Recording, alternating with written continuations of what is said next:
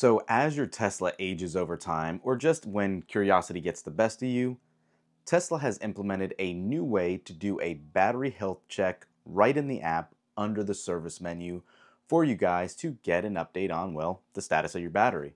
This is probably one of the easiest things that you can do now in the app in service, and I want to go ahead and show you quickly today how to go about this.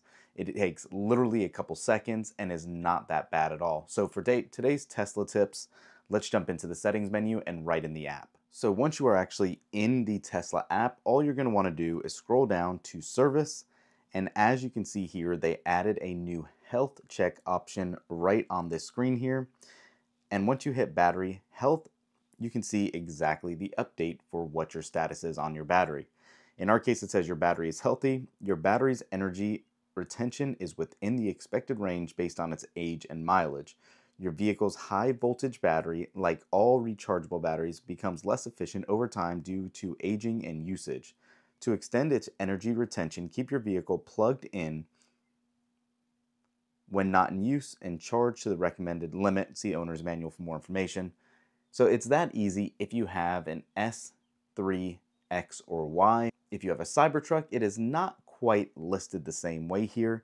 As you can see here in the menu, when you go under service, there is no battery health option. You have to go to ask a question.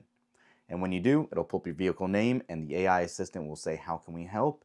All you're going to want to do here is type in battery health,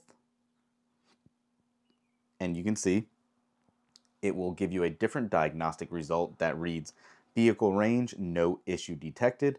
Diagnostics were completed on your vehicle and no issues were identified. The displayed estimated range in your Tesla is based off fixed EPA test data, but your actual range is based on many factors, particularly your environment and personal driving habits. If you're concerned about your vehicle's range, you can use the Energy app to monitor your energy's consumption and adjust your driving habits accordingly. So, it is literally that easy now to find out and discover where your battery health lies.